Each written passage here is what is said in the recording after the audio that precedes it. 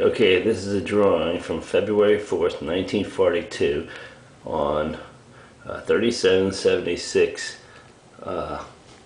Northern locomotive, and this is what we build our locomotives with. To the top of the stack it says 192 to rail. So that's a full-size drawing. You got to divide everything by 4 to get a 1/4-inch scale. That's a big locomotive, about 12 tons worth. Pretty good, huh?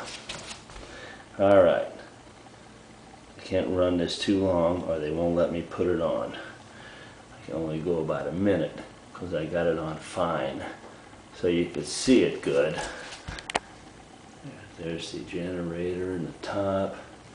There's the steam dome. No, that's not the steam dome. There's the steam dome. It's a long one. And then, okay, I gotta stop right now because it'll be too long if I let it go.